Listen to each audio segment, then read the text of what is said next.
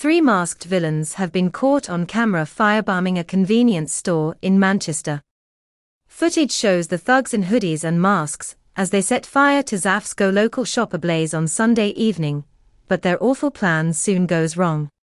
Shop owner Zaf Iqbal, 39, whose family have run the Ancoats store for over 4 decades, branded the criminals Britain's dumbest, especially after one of them apparently became a human torch during the botched arson attempt.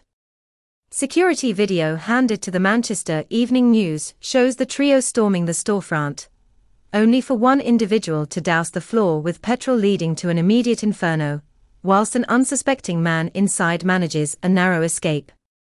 Read more.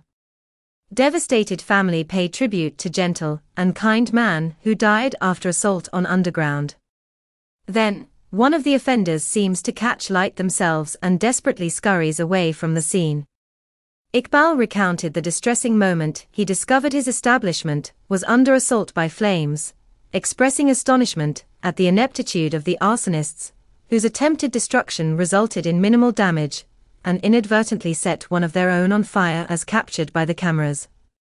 He spoke to the men about the shocking potential lethality of the attack, while praising his brother for extinguishing the fire with nothing more than a mop bucket of water prior to the arrival of emergency services. "My brother and a member of staff were here, and 2 minutes before I'd been in there," Zaf said. "I was telling the lads to get ready for bank holiday, because we are always busy. All of a sudden these 3 lads walked in, poured petrol down, and it just went up in flames. My brother and other staff member ran into the stockroom to pick up the mop bucket and bottles of water, and thank God, they managed to put the fire out and ran outside. It could have been so much worse. Thank God nobody got hurt. Fixtures and fittings can be replaced, but a person can't. We are a local community shop. We have been in Ancoats for over 40 years, and we've got no issues or problems with anyone, so don't know why they would do this," he added. It was all over in 11 seconds, with the flaming arsonists running out of the shop dripping petrol that sets the pavement outside on fire. "The idiots put themselves on fire," Zaf said. "Britain's dumbest criminals, that's what I've named them." Greater Manchester Police confirmed investigations into the arson attack are ongoing, with officers attempting to identify and track down the 3 suspects.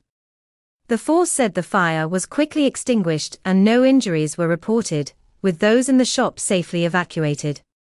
A Greater Manchester Police spokesperson said, "Officers are investigating an arson at a business on Butler Street in Manchester. At around 5:40 p.m. on Sunday, the 25th of August 2024, 3 unknown men entered the shop and poured a small amount of petrol on the shop floor. The fire was extinguished and thankfully, no one was injured and all occupants were safely evacuated." Detectives from North Manchester CID are investigating the incident, and although no arrests have been made so far, inquiries are ongoing into locating the 3 men.